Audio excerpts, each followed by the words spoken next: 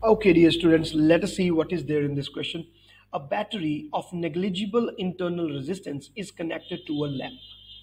A second identical lamp is added in series. What is the change in potential difference across the first lamp? And what is the change in the output power of the battery? So now what is happening here? There are two cases they are discussing. So this is like case number one. So there is this one lamp here, and there is this battery. Yeah, this is case number one. And the case number two is when there are like two lamps added here. By the way, this is the symbol of a lamp. It's not hot. Okay. So, and they're identical, so I can just say that the resistances for both of them is the same, and we have assumed it to be R. And the output volt and this battery connected is having V as their EMF. So my question is, what is the change in the potential difference of the first lamp?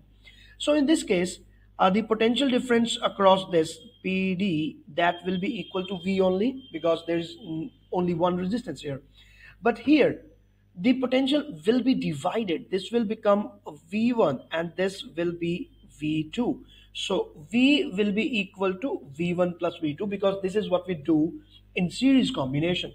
Now, obviously, the potential difference across this same lamp decreases now. And because we know that the lamps are identical, the identical lamp is added. So lamps are identical, resistances are the same. Because of this similarity, we obviously know that V1 will be equal to V2, and that will be equal to half of the total potential. Anyways, so change in potential difference will be decreasing. Why? Because the potentials have decreased. Here, in this case, it is V. Here, it is V by 2.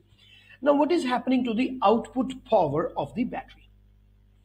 Now, when we are concerned with the output power of a battery, I tell you, there are three formulas for power. One is I square R, another is P is equal to V into I, another is V square by R. These are the three different formulas that you must remember, number one. And there are three different contexts in which these can be used. So you cannot use power is equal to I square R every time. No, that depends upon the cases, like which we do. Although all of these are like similar formulas, they are interrelated, that is okay. But there is a context also. I show you this. Now, whenever we are concerned with the power losses in particular resistance, you are going to use the formula I square R. So just find the current I in the that is passing through the element, and what is the resistance, you apply the formula I square R. P is equal to V into I is the formula when we particularly want to concentrate on the battery. So it's like power given by battery. Power given by battery. So we concentrate here and we see like what is the EMF of the cell and what is the current that is being drawn from the battery, and so power becomes P is equal to V into I. So that is the total power given by the battery, which is totally consumed by all of the resistances in the circuit. Now there is another formula which is rarely used, and that is V square by R, but this is what we are going to use now. V square by R. This is generally used for the rating purposes.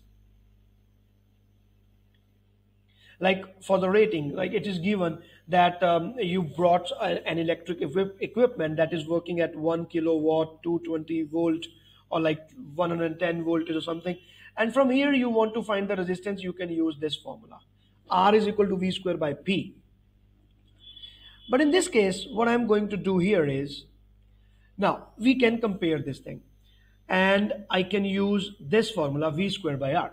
Now you see, the total power will be, V is constant in both of the cases, but in this case, the resistance has become double.